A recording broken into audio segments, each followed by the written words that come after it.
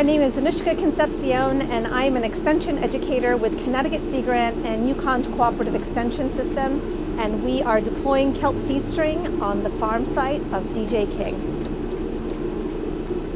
We used to be full-time lobstermen, but through the years we've had to change. So back in 1998, we were catching close to 500 to 600 pounds of lobsters a day. Everything was looking up, and then in 1999 we had Hurricane Floyd, which came through, which really wasn't a big wind event, but it was a lot of water, a lot of rain. There were three problems. Hurricane dumped a lot of water, runoff into the water.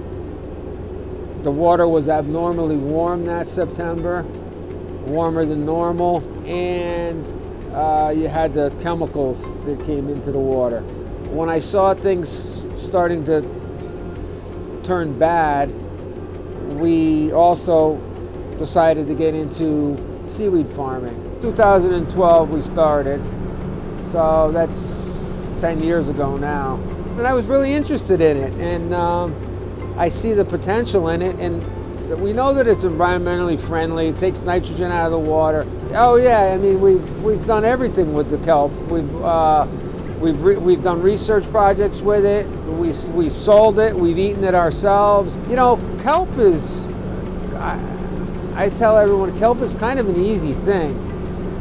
As long as you get the good string, you really just put the lines out there and just kind of watch it grow. We've sold it all different places. We've bulk sold it. We've sold it to small individuals at farmers markets, restaurants. Getting the seed is one of the biggest challenges we have right now, and we're grateful that we have seed and we're able to do this today.